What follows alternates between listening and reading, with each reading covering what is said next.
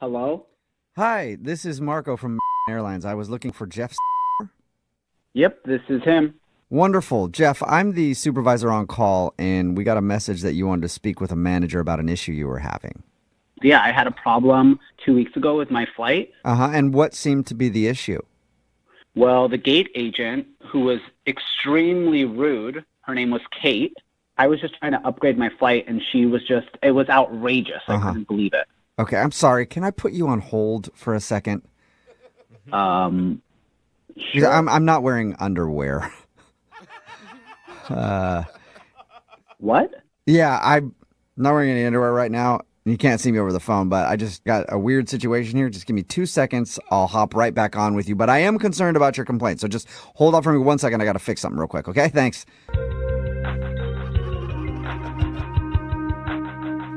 Hi, Jeff?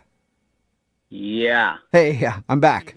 Sorry about the whole no underwear comment. But you know how it can be sometimes, right?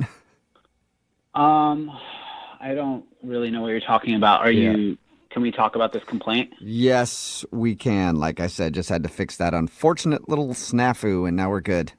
Sorry. Like I was saying, the gate agent, Kate, wouldn't look me in the eye. They were treating me like I was garbage. Really? And I was just trying to upgrade my flight. Aha! Ouch! Oh, ow. Hello? Just hold on for 1 second, please. Okay, I'll be right back. What is happening? Okay. Jeff, you still Hello? there? You still there? Ow. Yeah, what's going on? I am so sorry. Like I said, I care about your complaint. I poked myself in the nipple with a pencil. A sharp one, too. Ooh. Oh, my God. Okay. Are you ready? Are you okay? Is this... Well, yeah, I'm ready, but my nipple is just throbbing right now. Ow. Ooh. Okay, this is too much information, man. Gosh. I don't know what company you guys are running over there. I'm calling to make a complaint. Jeff, can I tell you something in confidence? Ooh, nipple pain. Ow. Can I tell you something in confidence?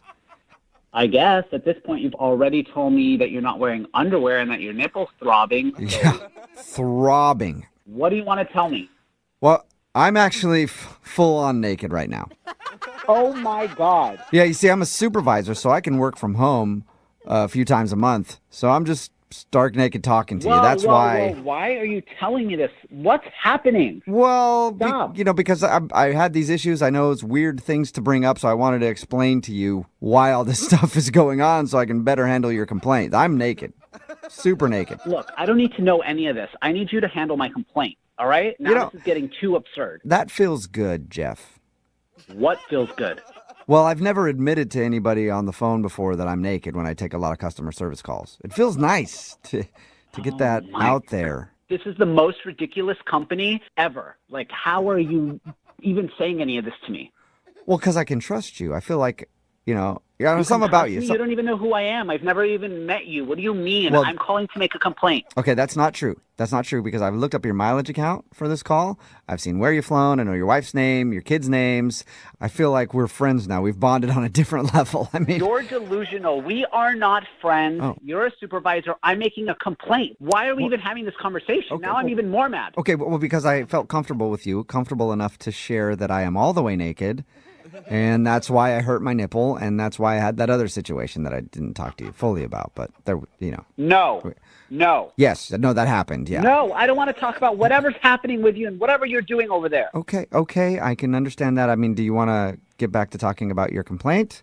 I don't know. You sound like you're crazy. Whoa. So I don't even know if you're able to accomplish what I called to accomplish. I'm not crazy. I'm just naked. And that should be a quote somewhere, shouldn't it? Are you I'm putting that on my headstone when I pass. I'm not crazy. I'm just naked. That's funny. It's funny the kind of conversations you have. I don't know why this is happening. I thought the airlines were screwed up, but this is too far. Why are you even working for a company, man? Well, I'm not actually working for the airline, so that's...